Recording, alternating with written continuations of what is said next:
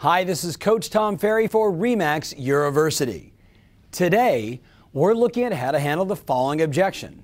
How would you respond if a seller tells you, I will sell when the values go up? How about, I can appreciate that, and let me ask you, what was your original reason for selling? Tell me more about that.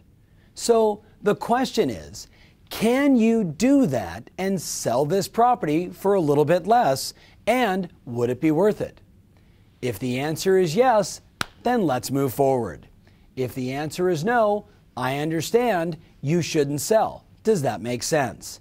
Now, that simple script is going to flush people out and get to the truth, and that's what we want. Thanks for watching this video. To master this objection handler, as always, watch this 2 to 3 times, practice with your friends, and do that over the next few days. Remember always, your strategy matters, and now more than ever, your passion rules. This is Coach Tom Ferry for Remax EUROversity. See you next time.